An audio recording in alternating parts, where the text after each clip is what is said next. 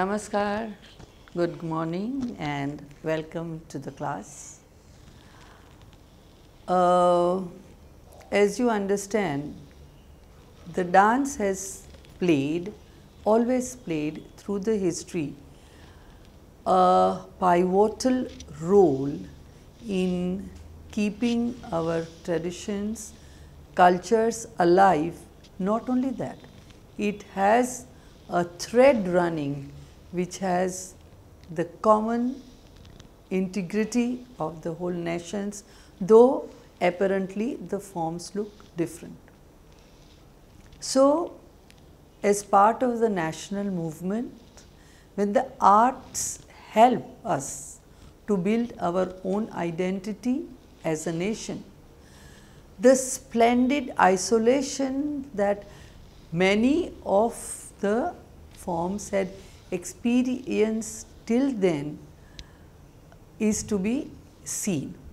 Some of the early institutions like the Gandharva Mahavidyalaya Samstha focused on the pursuit of a single arts, music in the case, and much as the gharanas of music did, and also introduced later dance.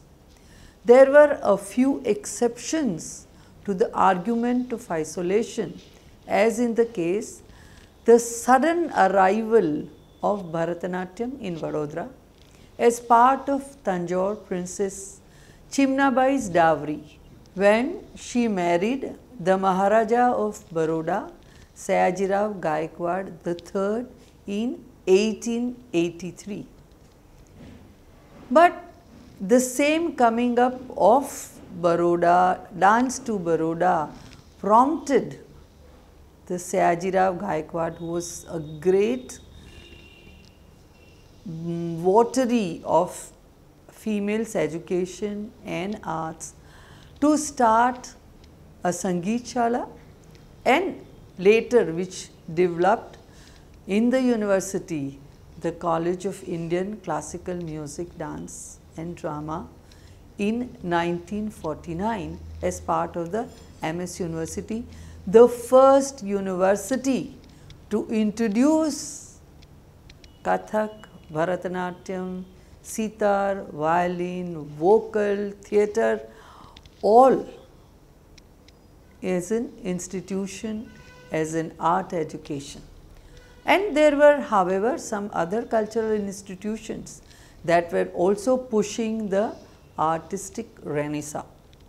Tagore's Vishwa-Bharati at Shantiniketan, built in 1921 out of the purse that he received as part of the Nobel Prize. Vishwa-Bharati was built as a reaction of the Western education that Tagore encountered when he was studying in England.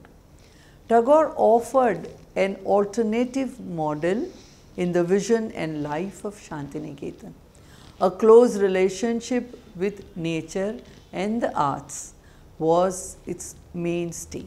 Tagore was a painter, a poet, a musician when he came to dance. It was in a way his last engagement with an artistic discipline. Thus, he had a mature, open-minded and sagacious approach to it. He had already written extensively on it, Chitrangada, Natir Puja and such. By the time he began practice of dance, he recognized that it was a very creative way of getting women involved in a public role. Thus, for him, the spirit was more important than the rules and regulations of any style, as the spirit freed with rules and regulations shackle. That is why the Vishwa-Bharati dancing style does not clearly prescribe to any form, accounting for why the dance of Shantiniketan has a free-flowing feel to it, and now it is getting recognized as Ravindra Nrityam.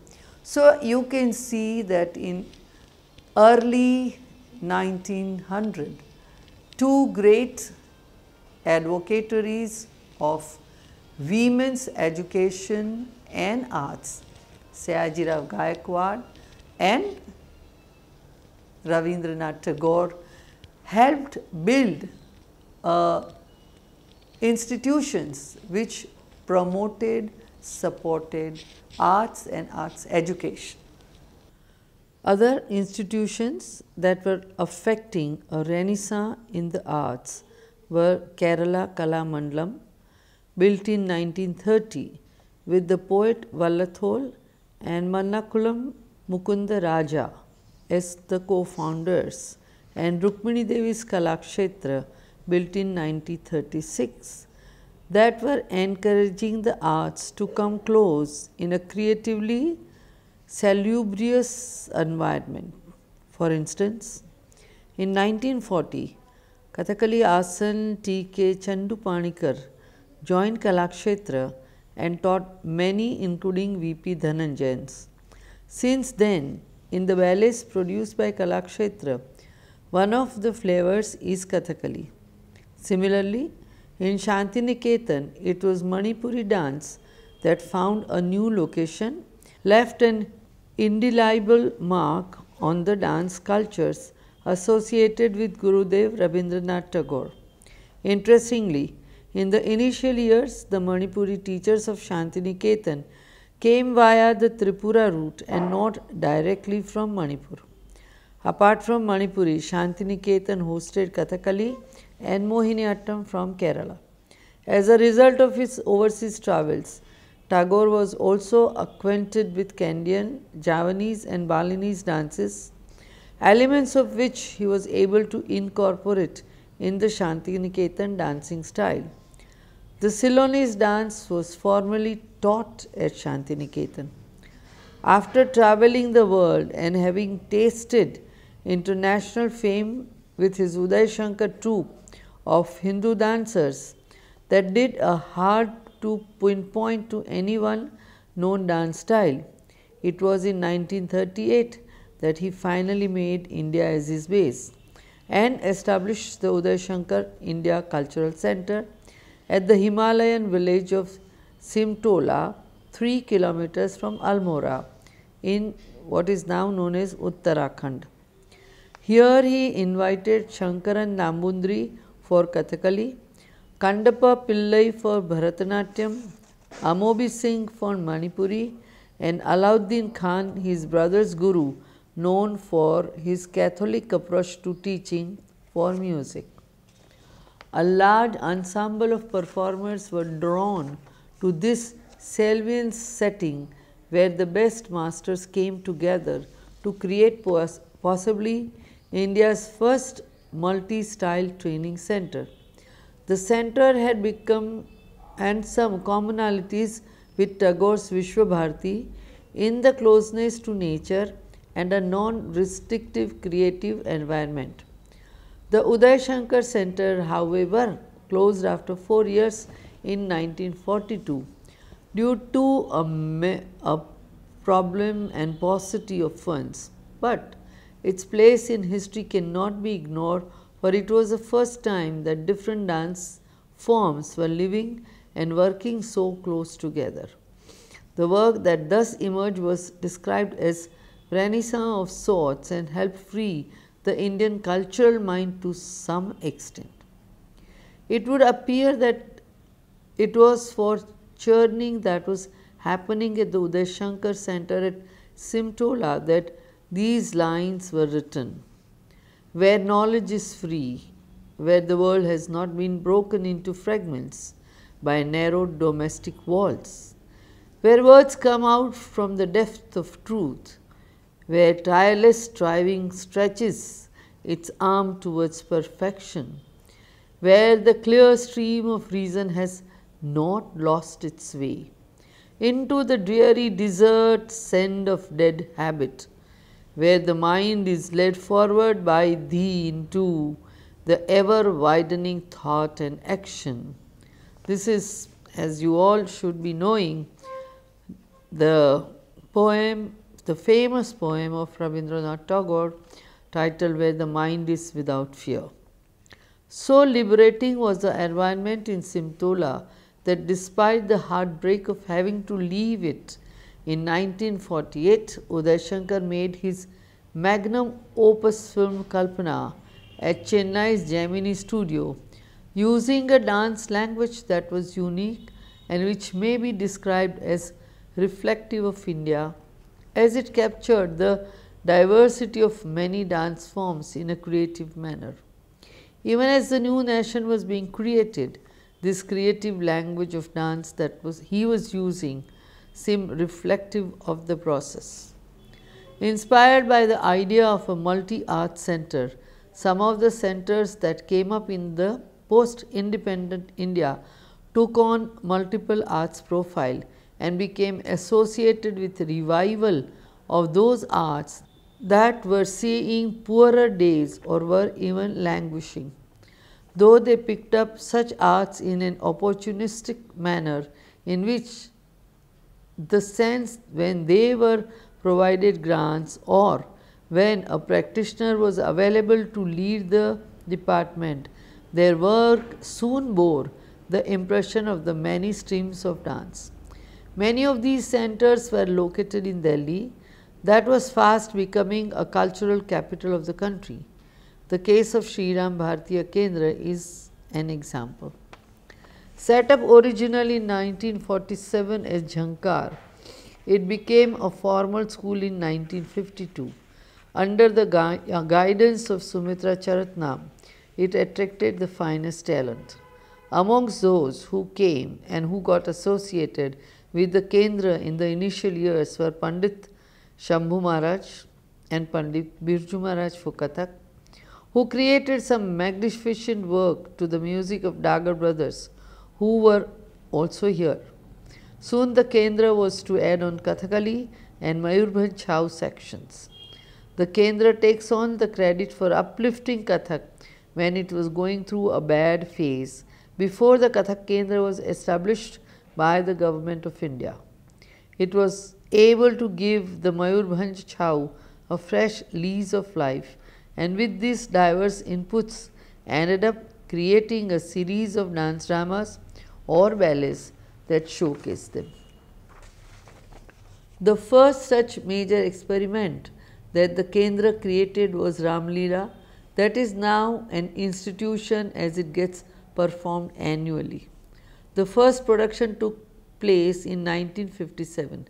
The script was written by Hindi poet Ramdhari Singh Dinkar, with lights designed by Tapas Sen and Inder Razdan. Uday Shankar's colleague, dancer Narendra Sharma, was a principal dancer along with his wife Jayanti Sharma. None other than the Prime Minister of India inaugurated it. Subsequent to the success of Ram Leela, SBKK created a whole range of memorable ballets using the language of Mayurbhanj Chhau in a creative manner. Soon the Ram Leela too began to bear the impress of the various departments of dance styles that the Kendra opened. Dance and energy and kinetics are contagious after all.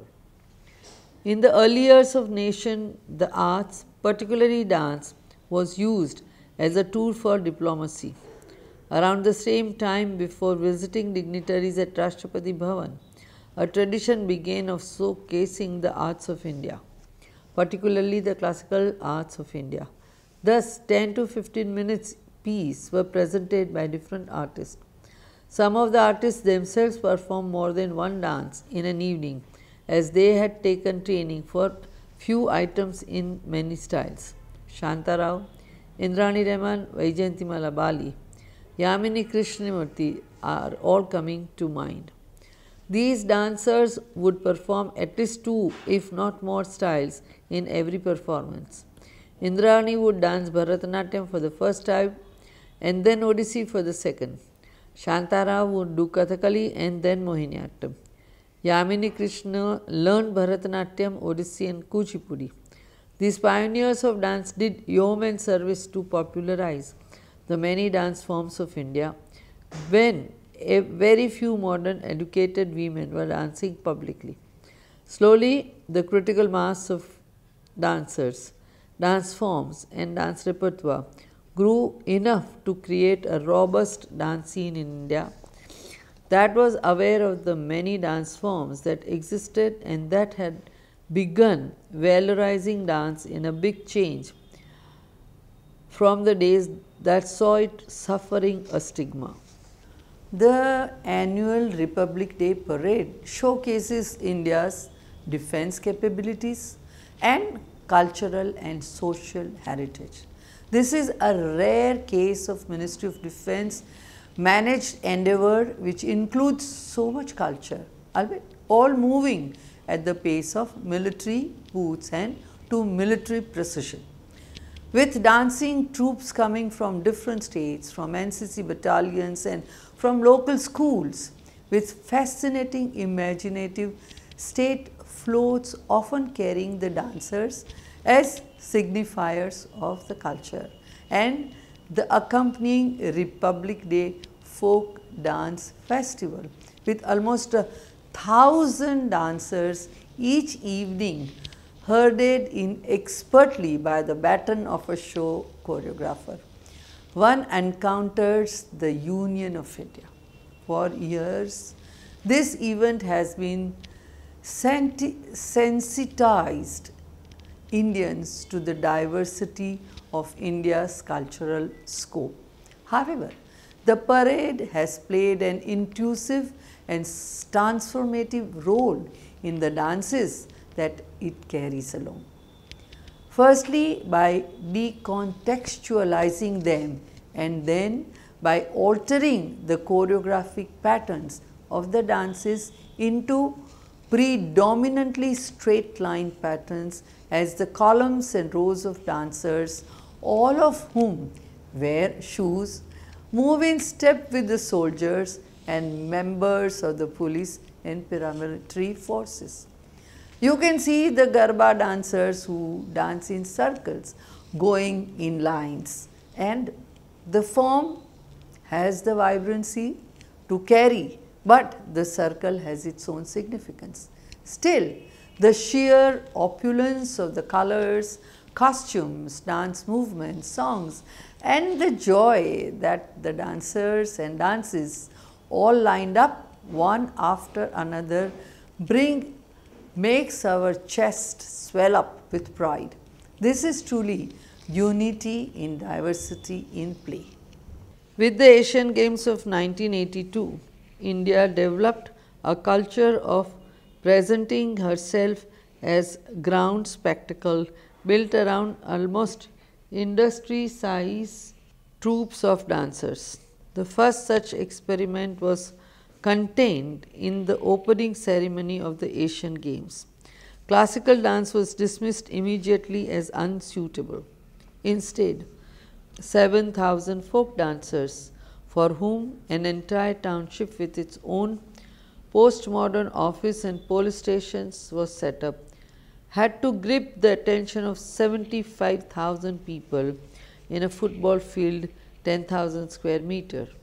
The smaller segments from each state were choreographed separately, each one distinct in its formation, music and concept. None other than Birju Maharaj choreographed Uttar Pradesh's folk dance around the theme of Holi. Like a patchwork quilt, the whole was woven from the parts into a seamless spectacle in Delhi by Narendra Sharma, who had been trained in choreography at the Uday Shankar Center at Almora and then at Russia, a country known for the ease with which it conceives and hosts extravaganzas. Interestingly, it needed the might of the army to put into place and make it move smoothly, without egos coming into the way, and precisely so that there was no embarrassing gaps on field as the eyes of the world were focused on India. By the time of the Commonwealth Games 2010, the doubt that classical dance could not be made the grade for such a spectacle had long gone, and so a segment called the Tree of Knowledge incorporate classical dance. Kathak Guru Birju Maharaj, Manipuru Gurus Rajkumar Singhjit Singh and his wife Charu Sija Singh, Bharatnatyam Guru Saroja Vaidyanathn, Odissi Guru Sonal Mansingh, Mohiniyattam, Guru Bharati Shivaji, Kuchipudi, Guru Raja and Radha Reddy used as many as 480 dancers to bring alive India's Guru Sishya Parampara on stage through classical dance recitals, which also depicted the 4 different seasons of India. The idea was further reinforced by the use of technology, as the aerostat, the largest ever helium balloon built for such an event, formed the leaves of the Bodhi tree, while large stripes elevated from the ground made of silk and bamboo fiber formed the tree trunk. A strange fusion of multiple dances came to the fore as India became MICE destination. MICE stands for meetings, incentives, conferences and events. This aspect of bringing many classical dances on the same stage with the goal of drawing eyeballs and a wow reaction is the work of the Ministry of Tourism and its Incredible India campaign. What could be more incredible images of gorgeous splendors of India than a host of bejeweled and bedecked dancers representing among them the 8 classical dance styles of India, configuring in elegant patterns and status poses on one such shared stage. Possibly the original inspiration came from the Mile Sur Mera Tumhara, a multilingual song video promoting national integration by featuring the most important India's musicians. It was telecast for the first time on the Independence Day, 15th August 1988, as soon as the telecast of the Prime Minister's speech from the Red Fort concluded.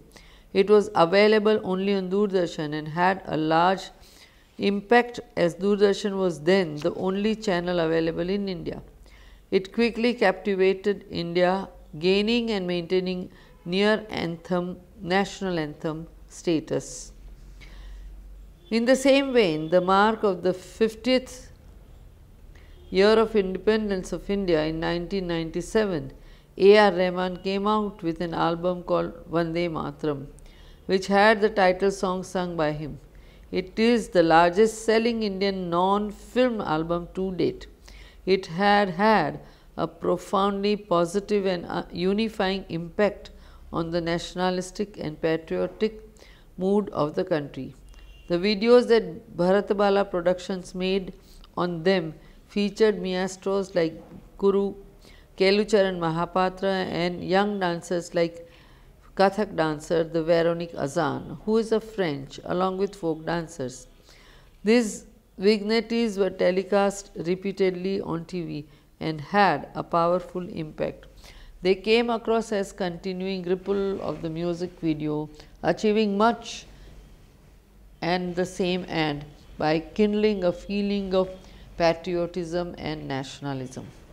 One of the earliest examples of this kind of spectacular coming together on stage is the small work called Tridhara, that originally had Veronique Azan doing Kathak, Rama Vaidyanathan doing Bharatanatyam and Kavita Dwivedi doing Odissi.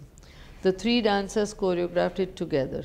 Tridhara turned out to be enduring despite many changes in dancers over the last 25 years. Today, only one, Kavita, still remains from the original trio. This way of showing the splendid richness of Indian dance traditions become such a hit that many large, grander and glorious variants of it are in existence, choreographed by different dancers around different themes, but so to the theme and purpose, that of creating a spectacle unique to India. Example of such works include Vande-Mataram, first choreographed in 2008 by Pratibha Prahlad, which opened the Festival of India in Manila earlier this year and included 8 classical dance styles as well as the martial arts of Chow. Another such work is Charishnu, choreographed by Leela Sampson in 2008, the Ministry of Tourism on the occasion of the opening of this office in China. Charishnu included ensemble drawn from 5 classical dances of India, the martial art of Thangta, an array of drummers, taking the total number to 60 performers. For any such effort, it becomes important to know each other forms, to know many forms and to be respectful to all.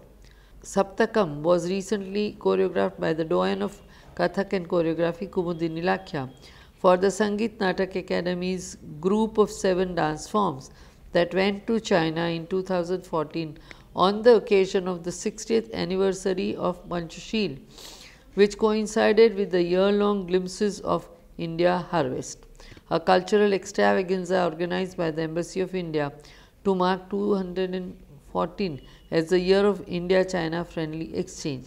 Thus, the Ministry of Tourism and the Ministry of External Affairs gave a small and different agenda to dance. This new agenda ascribes to dance is an example of how inter-ministry collaborations work.